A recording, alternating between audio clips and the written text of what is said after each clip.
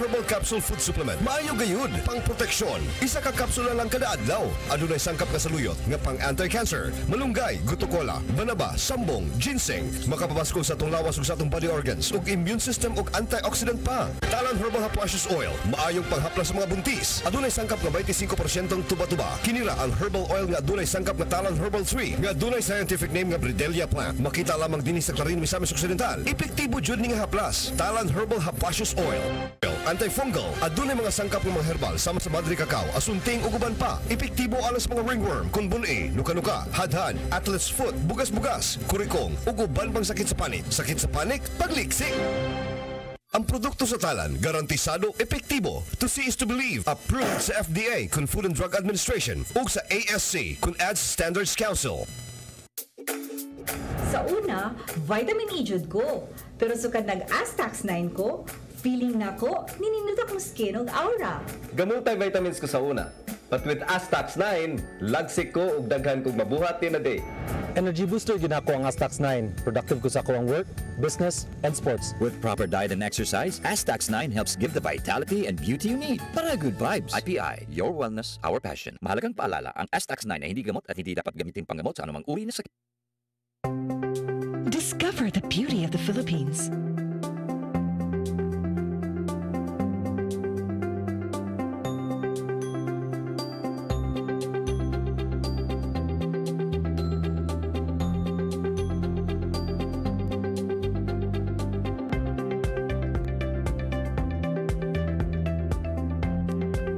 With Philippine Airlines, the country's flag carrier.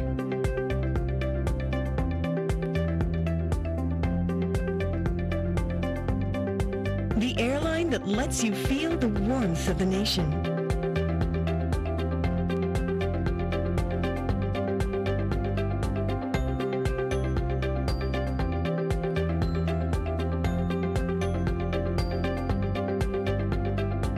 Mabuhay!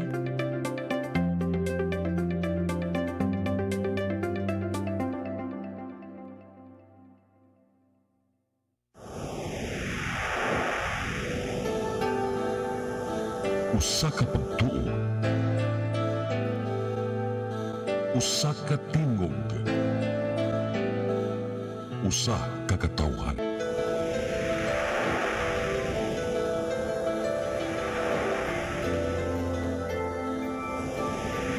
Cebu Catholic Television Network.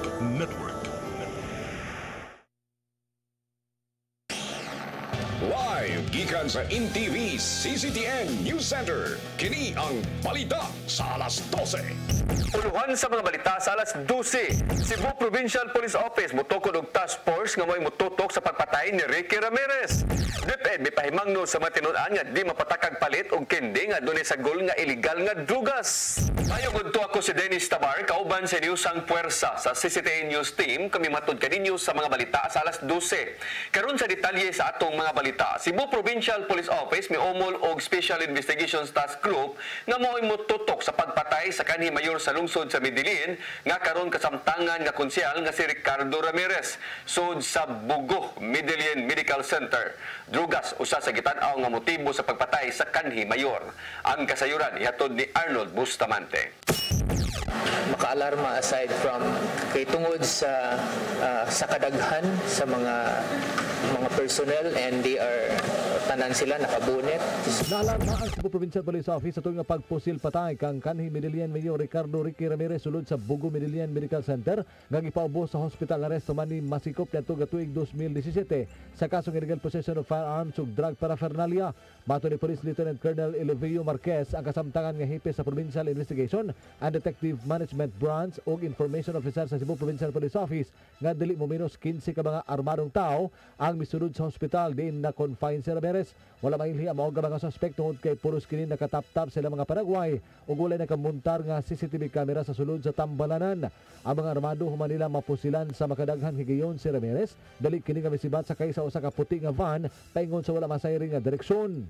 Pinaagi sa pagguba sa pultahan sa hospital sa room ni Ramirez, ilang gisulod o sa ilang pagsulod nakita nila ni dagan si Ramirez o katong nagbantay sa iya ha isulod sa CR ug ilang gisundan ug dito nila patay si Mr. Ricky Ramirez. Tungod sa nagkabo ang CPPO moumol og Special Investigation Task Group galang kuban sa Medellin Police Station, Crime Lab, Criminal Investigation and Detection Group ug ang Cebu Provincial Police Office. Makigalayon na sab sila sa Bureau of Jail Management and Penology. Sanglit sila man ang adunay jurisdiction ni Ramirez nga gi-hospital arrest. Nag-decide ni nga we have to create SITG because the manner of killing Mr. Ramirez is somewhat considered nato as kanang makapaalarma. Drugas ang sa silangitan ang nga motibo human nga si Ramirez giyong naila kaniadto pa nga tigamitan sa ilegal nga drugas gani nabutang siya sa listahan sa Police Regional Office 7 nga high value target sa panahon ni Police Brigadier General Jose Mario Espino. Palauman pa nila ang investigasyon nganong gipatay ang kanhi mayor ug ila usab nga kuhaan og pamahayag ang mga kawanis tambalanan sanglit sila ang nakakita sa mga armadong suspitsado. So far, kani si Mr. Ramirez is known naman yun siya nga addict. So wala tayo information kung nahilambigit ba ni siya sa pag-dispose sa mga illegal drugs. But sa iyang pagka-mayor sa una, we can conclude because he has the power and authority sa iyang gisakupan, so posible nga protect po niya sa mga illegal drugs peddlers or distributors sa iyang lugar. Ngadto 2017 nasikop si Ramirez sa kaso ng illegal possession of firearms ug illegal drugs human malot sa search warrant ang iyang panimay sa lungsod sa Medellin. Nagkuha gikan kaniya ang mga tag-as ka kalibre sa armas ug drug paraphernalia lakip na ang usa ka timbangan sa illegal nga drugas. Arno Bustamante, CCTV News. Bisan pa man wa pa makasud sa Pilipinas ang Strawberry Creek, usa ka matang sa illegal nga drugas nga sama og kindi, ang Department of Education kun DepEd 7 nanawagan karon sa mga ginikanan og mga tinun-an nga di magpataka og pamalit og mga kindi o makaon nga posibleng dunay sagol nga illegal nga drugas. Ang kasayuran ihatod ni RV Veloso. Bisan wala pa man makasulod sa Pilipinas ang Strawberry Creek nga usa ka matang sa illegal nga drogas nga daw sama sa candy. Bugat nga panawagan karon sa buwatan sa Department of Education kun DepEd 7 ngadto sa mga tunghaan ug mga ginikanan nga monitoron ang mga pagkaon nga bawnon o kaha mga candy nga pamaliton sa mga tinun-an diha sa gawas o sulod man sa tunghaan. Kiniisip paglikay sa mga posibleng makaon nga dunay sagol nga mga kemikal sa illegal nga drogas nga makadaot sa mga tinun-an. Matod sa tigpamaba sa buwatan sa Rion 7 Amarilis Villarmia nga kinahanglan nga monitoron usab sa matag tunghaan ang mga school canteens ug mga gagmayng tindahan nga mosulod aron maninda. Manage sa school, so sila ang mo-choose kung kinsa ni ang mga specific na tao or a group of people or nga muman sa canteen nila or mo baligya og ang mga foods no para sa atong mga bata. Buwas ni ana matod niya nga mas maayo nga i-check gyud sa mga ginikanan ang mga gipamalit nga pagkaon sa ilang mga anak. Kini aron masiguro nga limpyo ug luwas sa mga illegal nga sagol nga makadaot sa mga bata. Matod ni Villarmia nga hinuon na ni mando ang DepEd mahitungod sa limpyo ug masustansya nga pagkaon ang angay lang itinda sa mga tunghaan. Kung unsay mga tumong sa mga nag-initiate anang ingon ana nga kuan panghitabo, but ang siguro kana ato lang yun siguro nang i-filter no sa katong mga responsible team pod na maligya pod sa kada eskwelahan ato alang sad po nang i-make sure nga ang atong gipamaligya filtered gid siya ug align sad siya sa kung unsay gi-order pod sa DepEd. Ang Villarmia nga kinahanglan usab nga lantawon sa mga tindera ang ilang paninda nga makahatag og kahayuhan sa mga bata. Dili lang gud magpataka just because kay kani barato, kani affordable, and then it also suits the taste sa atong mga anak, so ari na lang ta mo kuan mo settle. So ato ginang gina-make sure nga whatever they eat, whatever the students consume, healthy siya. Pasidanan usab sa buwatan ang mga security guards nga mahimong strikto sa pag-inspection sa mga bag sa mga tinun-an, ilabi na sa mga high school nga posibleng dunay dala nga mga illegal nga drogas o kaha mga ilimnon. Nagtuo ang buhatan nga bisan pa man wa pa kini makasulod sa nasod, mas maayo nga magmatngon aron malikayan ang pagmahay sa uhing bahin. RV Veloso, CCTV News. Faith-based tourism o farm tourism ang ayan nga palambuon pa dinhi sa Sugbo ug sa tibuok Kabisayan. Mayong pagpangandam kini sa pagsaulog sa Sugbo sa ika-500 ka tuig nga pagtisok sa Kristyanismo sa tuig 2021. Ang kasayuran ihatod ni Randy Gurion. Ang ngayong palambuon pa ang faith-based tourism dinhi sa Sugbo ug sa Kabisayan. Kini sumapanikan ni Tourism Secretary Mina Gabor nga usa sa namong sa Tourism Innovation Forum sa usa ka dakong hotel dinhi sa Dakbayan sa Sugbo. Matud ni Gabor nga maayong pagpangandam usab kini sa pagsaulog sa ika-500 ka tuig nga kasumaran gikan sa pagkatisok sa Kristyanismo sa Sugbo sa umaabot tuig 2021. Gawa sa mga tourist spots, makita din sa Sugbo ug Kabisayan ang mga religious sites sama sa mga karaang simbahan ug ubang mga struktura nga siguradong ikangangha sa mga lokal ug langyaw nga mga turista.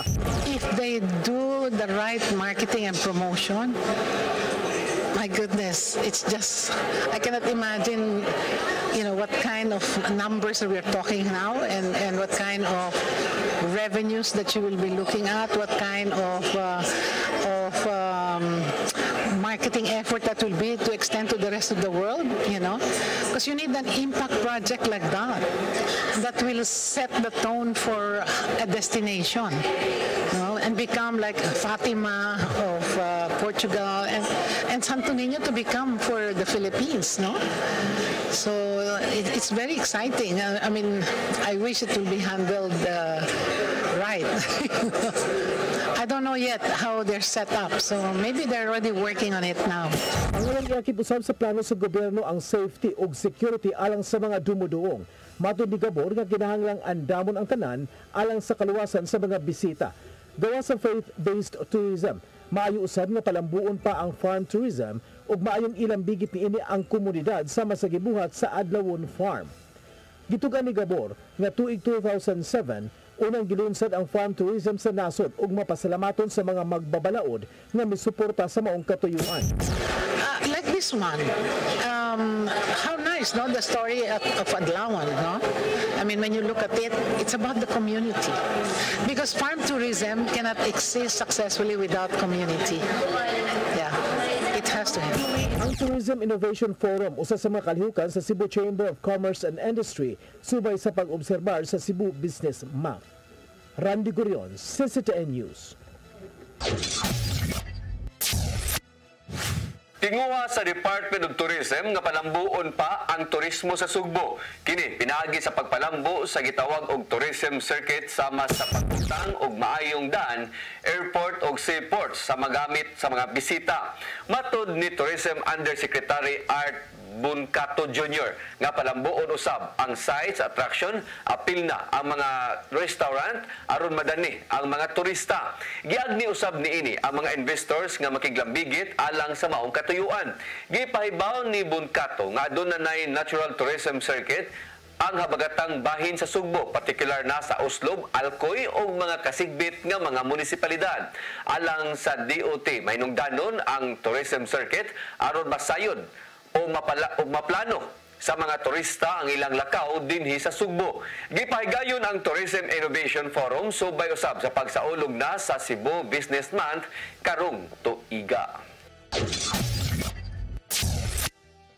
Kasamtangang gihunong sa Department of Public Services ang programa nga Basura Mo Sardinas Ko ni outgoing Mayor Tomas Osmeña aron paghatag usab og higayon sa bag-ong administrasyon ni Mayor-elect Edgardo Labilia pagtan-aw kun angayan ba kining ipadayon.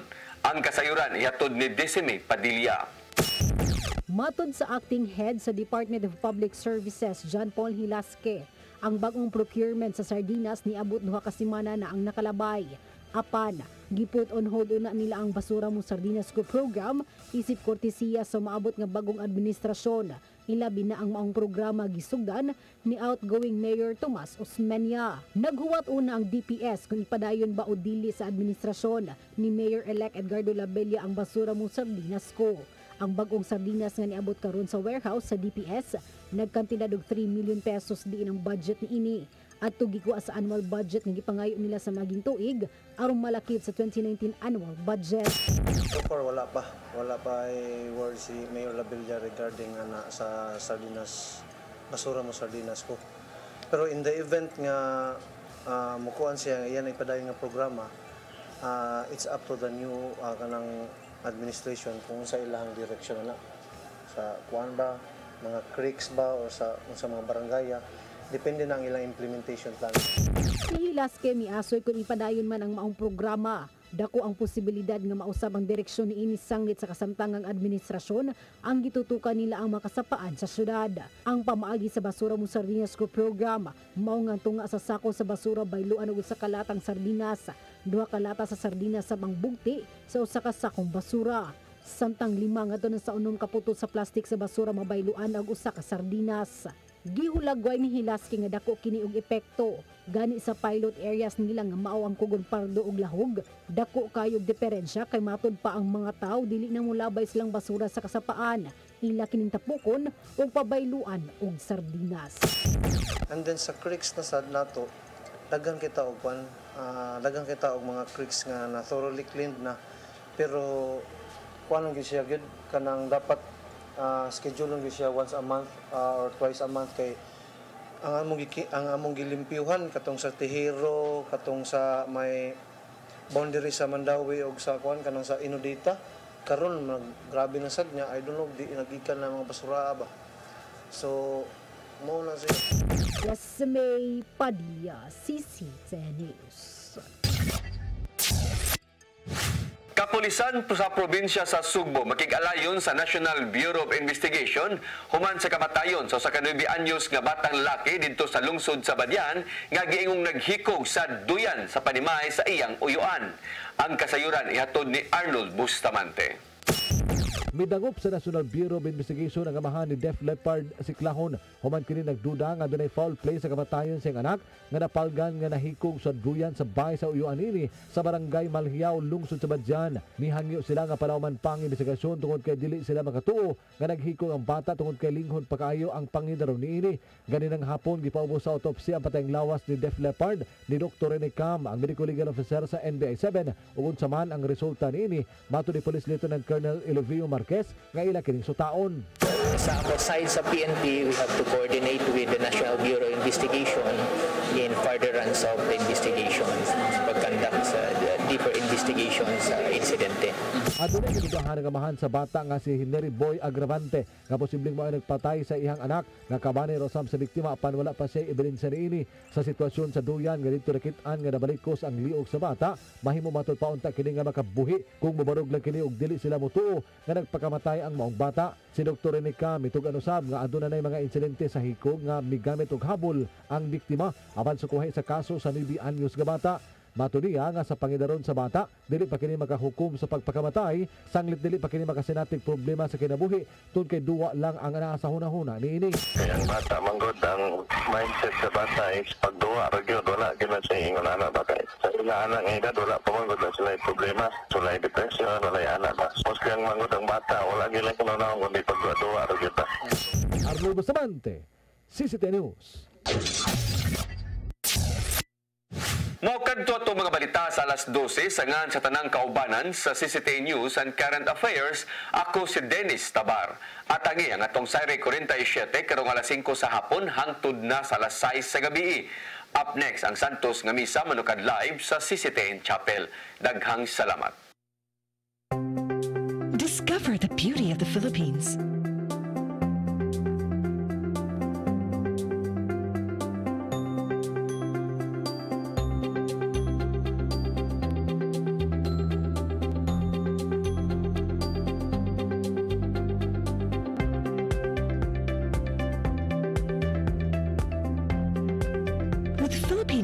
The country's flag carrier.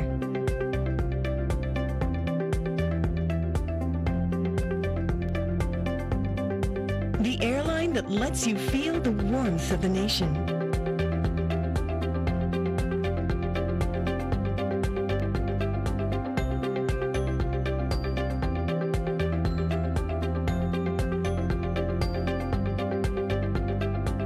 Mabuhay!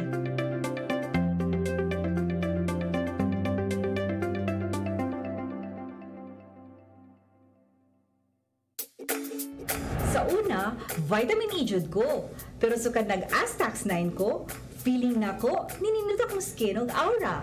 Gamutay vitamins ko sa una. But with Astax 9, lagsik ko ug daghan kog mabuhat in a day. Energy booster ginako ang Astax 9. Productive ko sa akong work, business, and sports. With proper diet and exercise, Astax 9 helps give the vitality and beauty you need para good vibes. IPI, your wellness, our passion. Mahalagang paalala, ang Astax 9 ay hindi gamot at hindi dapat gamitin panggamot sa anumang uri na sakit.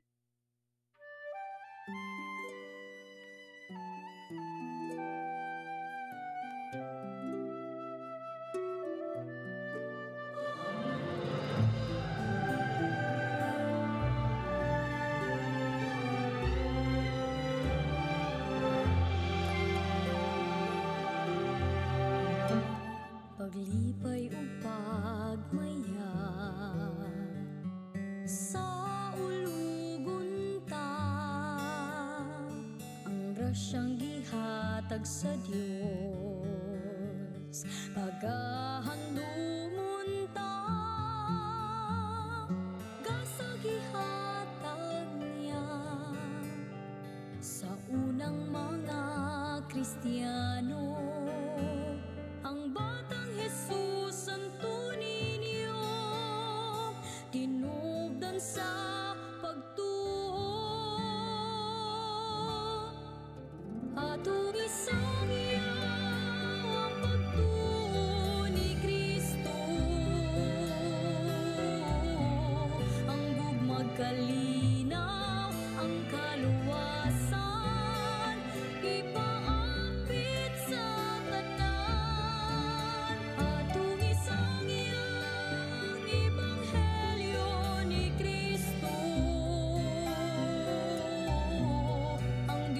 kaluoy, pagkamaayo, niya ka natong mga Cebuano. Itawag ta sa pag-alagad, di unay nga paghalad, sa kinabuhi nga balaan, gikan sa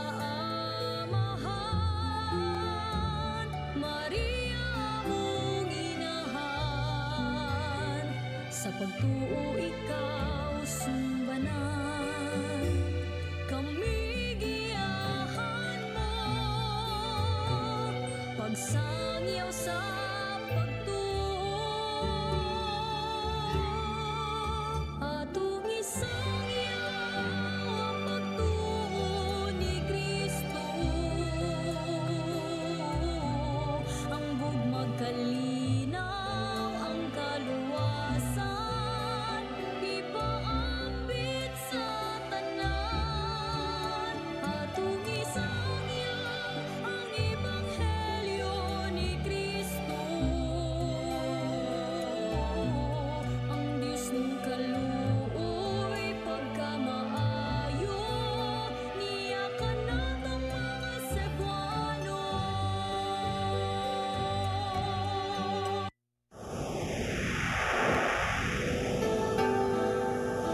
Usa ka pagtuo,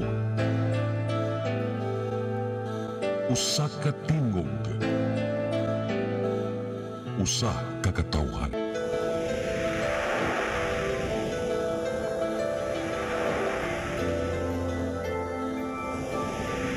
Cebu Catholic Television Network.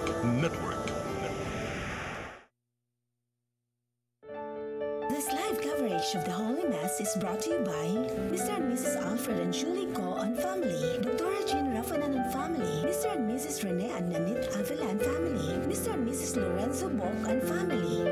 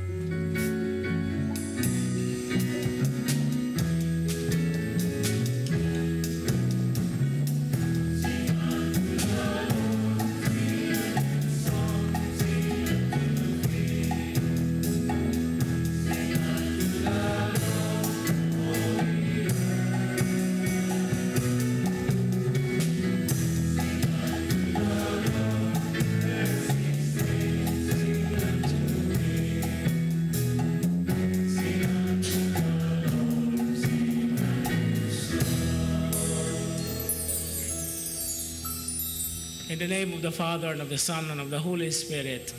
The Lord be with you. Dear sisters and brothers, let us now acknowledge our sins and so prepare ourselves to celebrate the sacred mysteries. Have mercy on us, O Lord. Show us, O Lord, your mercy. May Almighty God have mercy on us, forgive us our sins, and bring us to everlasting life. Amen. Let us pray.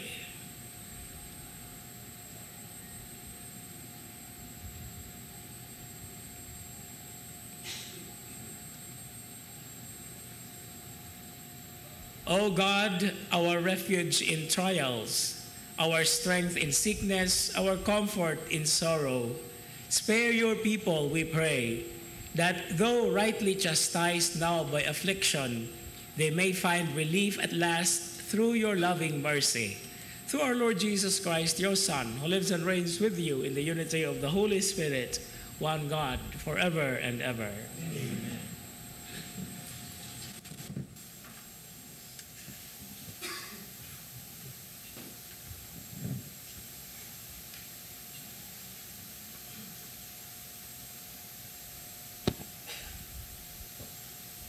A reading from the second letter of St. Paul to the Corinthians. Brothers and sisters, if only you would put up with a little foolishness from me, please put up with me.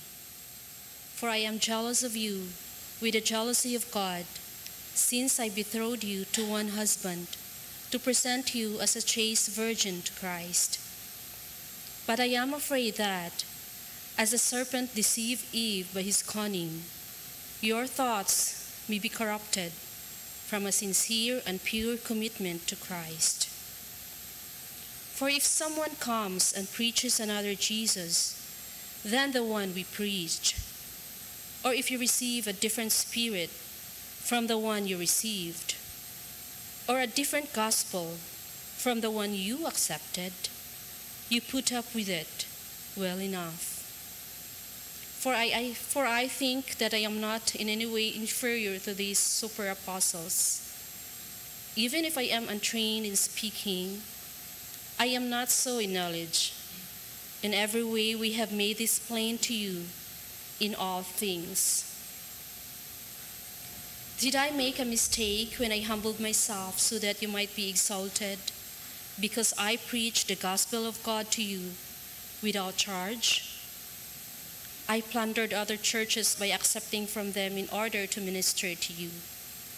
And when I was with you and in need, I did not burden anyone, for the brothers who came from Macedonia supplied my needs. So I refrained and will refrain from burdening you in any way. By the truth of Christ in me, this boast of mine shall not be silenced in the regions of Achaia. And why? Because I do not love you? God knows I do. The word of the Lord.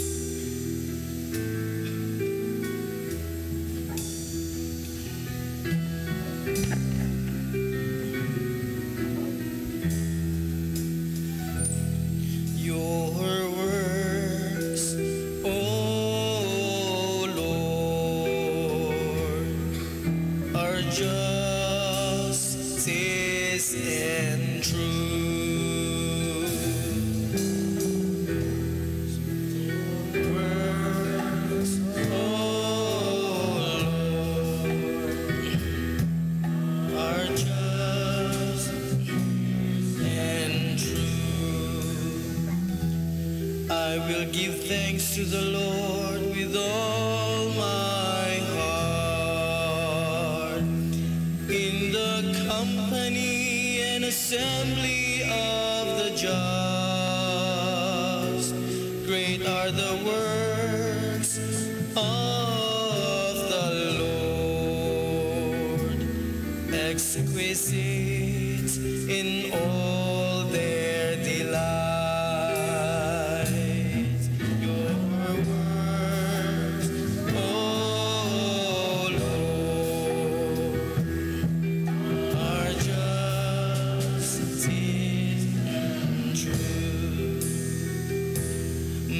majesty and glory as His word, and His justice endures forever. He has won renown for His wondrous deeds. Gracious and merciful is the Lord.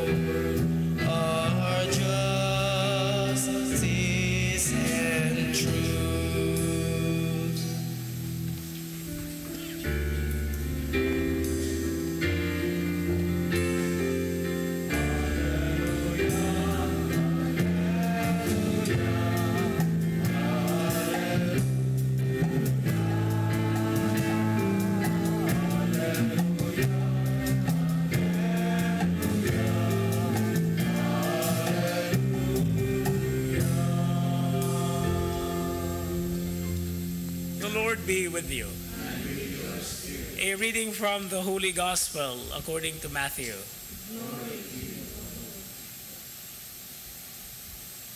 Jesus said to His disciples, "In praying, do not babble like the pagans who think that they will be heard because of their many words. Do not be like them. Your Father knows what you need before you ask Him. This is how you are to pray. Our Father who art in heaven, hallowed be thy name. Thy kingdom come, thy will be done on earth as it is in heaven. Give us this day our daily bread, and forgive us our trespasses, as we forgive those who trespass against us. And lead us not into temptation, but deliver us from evil. If you forgive others their transgressions, your heavenly Father will forgive you. But if you do not forgive others, neither will your Father forgive your transgressions."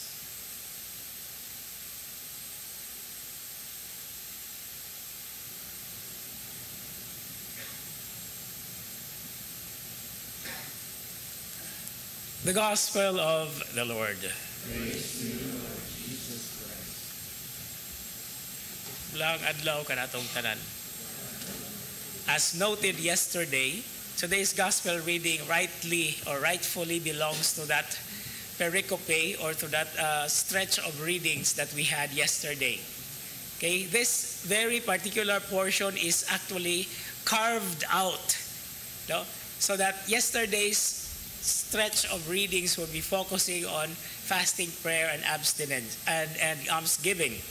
Today we are focusing on the most beautiful and important prayer, and not just that, as we memorize this from childhood, but this actually becomes or is the pattern of what it is to pray.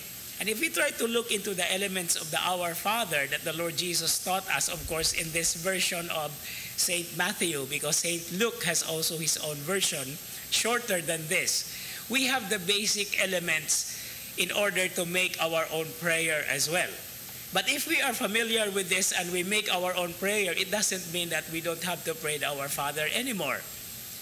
But what is the most significant starting point of such a prayer is, we are not talking about the elements today, no? Because we will reach at 4 o'clock until 4 o'clock today. The very important starting point is the holiness that actually is being laid as the foundation and an entry point when we pray. In other words, prayer or praying is a holy act. It is a sacred action.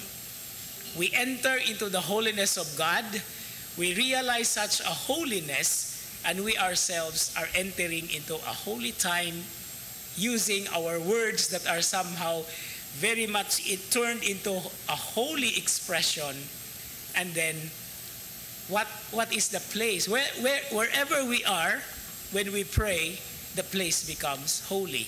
And that is the very reason why the first element of the prayer, Our Father, is to acknowledge the holiness of the name of God. That's why we say, hallowed be your name.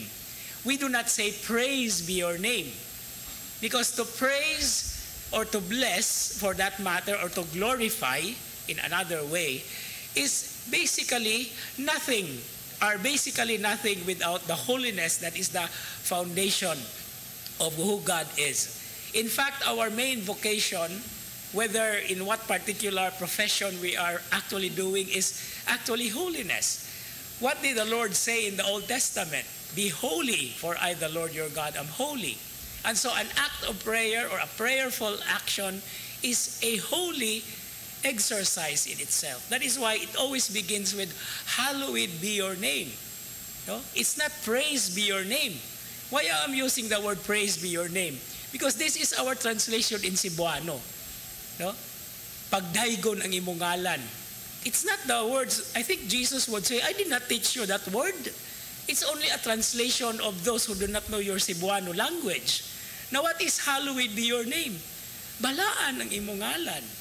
No, that's why people are still very hard-headed, or I don't know how high is their pride. No? When they are being taught that this is not the proper translation. Hallowed is balaanon ang imong ngalan o balaan ang imong ngalan. And still they insist. No? Ngano kinsa kuno na si Padre kuan ngano kunong usbon ang pag-ampo nga kadugay naman naton nang giampo. But of course it's not. No? If Jesus were here, I don't know if he will also do that anyway. When we say amahan na mo pagdaygo ng imong ngalan, I don't know if Jesus would say, "Wa ta mo tudli ana oy." No, that's why every time I say the Mass, I do not use the introduction to the Our Father. Let us now pray using the words our Lord Jesus taught us in Cebuano, because the translation does not really fit very well. But then, my rambling here may necessarily be sometimes, it actually sometimes gives a negative view of that. That is what I am. But it doesn't change the sense of the meaning and the sense and the meaning of the prayer. Every time we pray, we enter into the holiness of God. And we are taught, the first thing that we do when we pray is to acknowledge the holiness of God. Because when we enter into His holiness, we are part of that holiness. But then we have to work it out in our lives to show how we have to respond and how we are being affected by such a holiness. For we are God's holy people. Amen.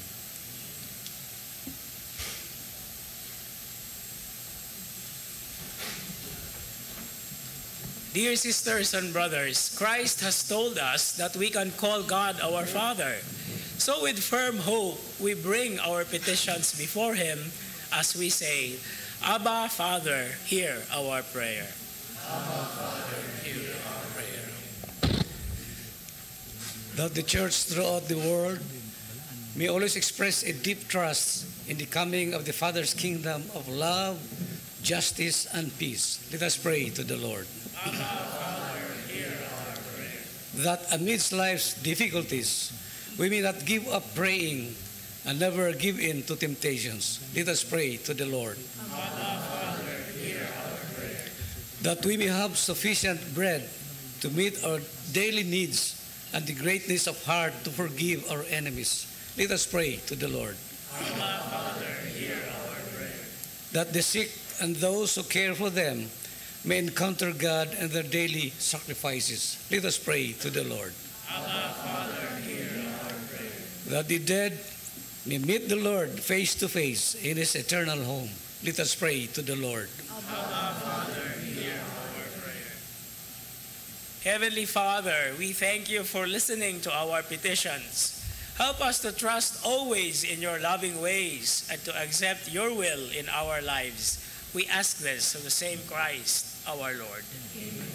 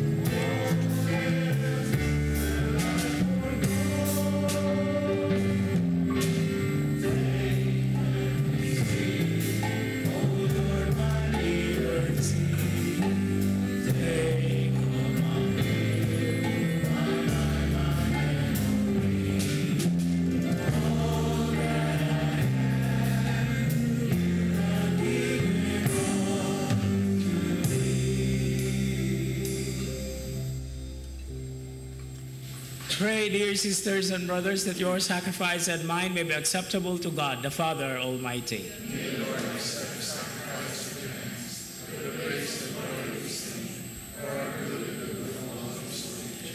Accept in compassion, Lord, we pray, the offerings of your family, that under your protective care they may never lose what they have received, but attain the gifts that are eternal, through Christ our Lord. Amen. The Lord be with you. And with your spirit. Lift up your hearts. Let us give thanks to the Lord our God. It is truly right and just, our duty and our salvation, always and everywhere to give you thanks, Lord, Holy Father, Almighty and eternal God. For in goodness you created man, and when he was justly condemned, in mercy you redeemed him through Christ our Lord. Through him the angels praise your majesty, dominions adore, and powers tremble before you. Heaven and the virtues of heaven and the blessed seraphim worship together with exaltation. May our voices, we pray, join with theirs in humble praise as we acclaim.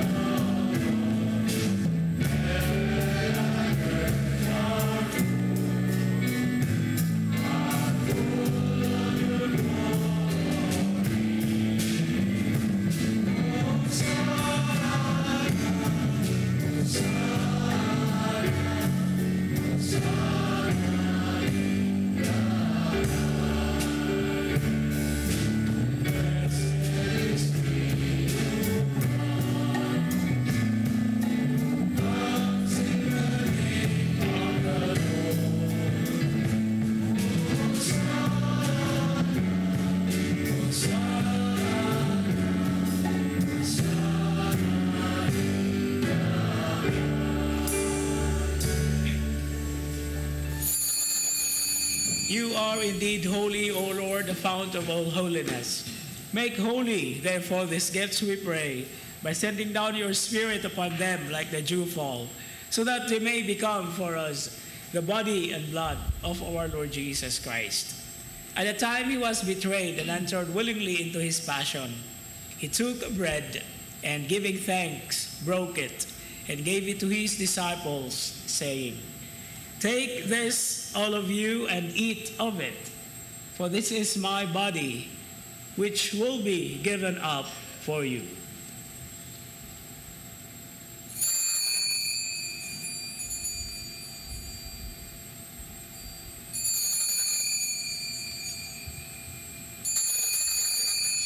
In a similar way, when supper was ended, he took the chalice, and once more giving thanks, he gave it to his disciples, saying, "Take this, all of you, and drink from it. For this is the chalice of my blood, the blood of the new and eternal covenant, which will be poured out for you and for many for the forgiveness of sins. Do this in memory of me."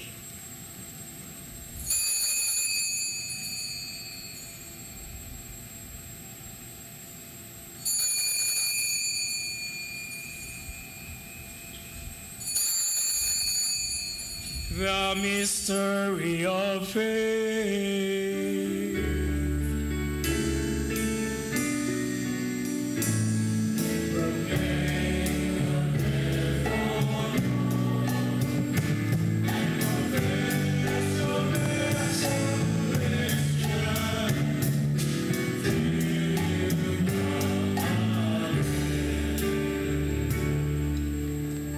Therefore, as we celebrate the memorial of his death and resurrection, we offer you, Lord, the bread of life and the chalice of salvation, giving thanks that you have held us worthy to be in your presence and minister to you. Humbly we pray that, partaking of the body and blood of Christ, we may be gathered into one by the Holy Spirit. Remember, Lord, your church spread throughout the world and bring her to the fullness of charity, together with Francis, our Pope, and Jose, our Bishop, with his assistant bishops, all bishops, and all the clergy. Remember also our brothers and sisters who have fallen asleep in the hope of the resurrection, and all who have died in your mercy. Welcome them into the light of your face. Have mercy on us all, we pray, that with the Blessed Virgin Mary, Mother of God, with Blessed Joseph, her spouse, with the blessed apostles and all the saints who have pleased you throughout the ages, may merit to be co-heirs to eternal life, and may praise and glorify you through your Son, Jesus Christ. Through him and with him and in him, O God, Almighty Father, in the unity of the Holy Spirit, all glory and honor is yours forever and ever.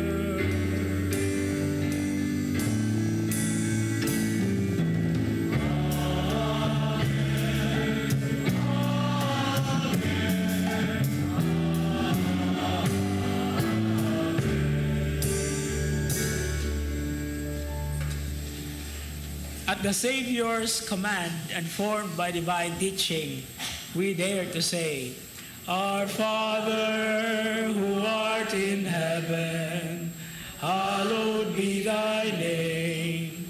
Thy kingdom come, thy will be done, on earth as it is in heaven.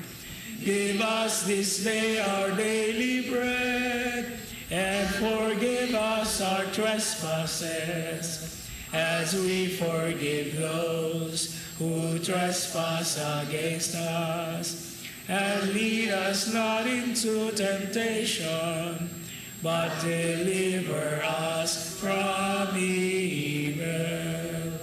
Deliver us, Lord, we pray, from every evil.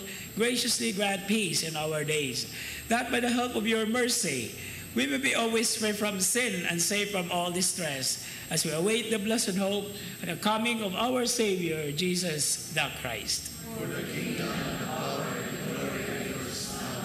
Lord Jesus Christ has said to your apostles, Peace I leave you, my peace I give you. Look not on our sins, but on the faith of your church, and graciously grant her peace and unity in accordance with your will, who live and reign forever and ever. Amen. The peace of the Lord be with you always. Let's now share with each other the sign of peace. Shalom.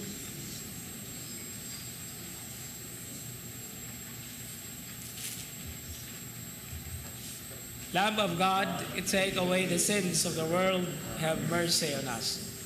Lamb of God, you take away the sins of the world, have mercy on us. Lamb of God, you take away the sins of the world, have mercy.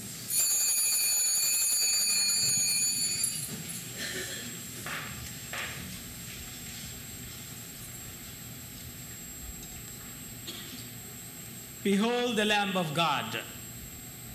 Behold him who takes away the sins of the world. Blessed are those called to the supper of the Lamb. Lord, I am not worthy that you should enter under my roof, but only say the word, and my soul shall be healed.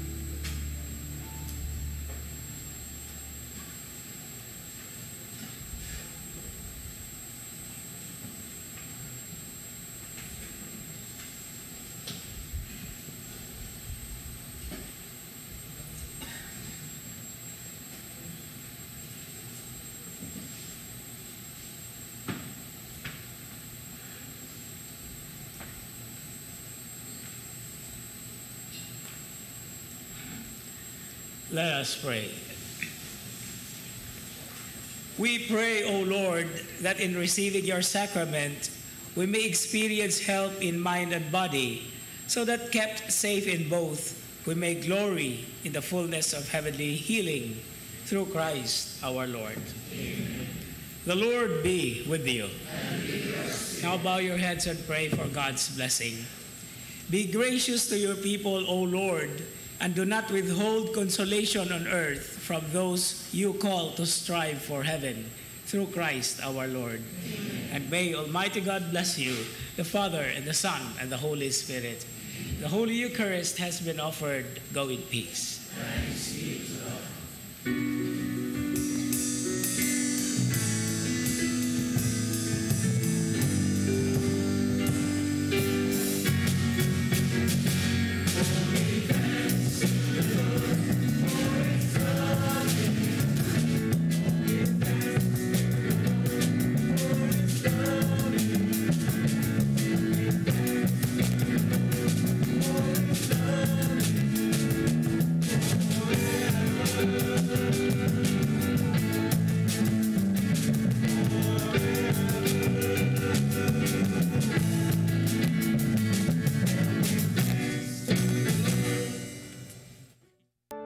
This live coverage of the Holy Mass is brought to you by Mr. and Mrs. Alfred and Julie Go on Family, Dr.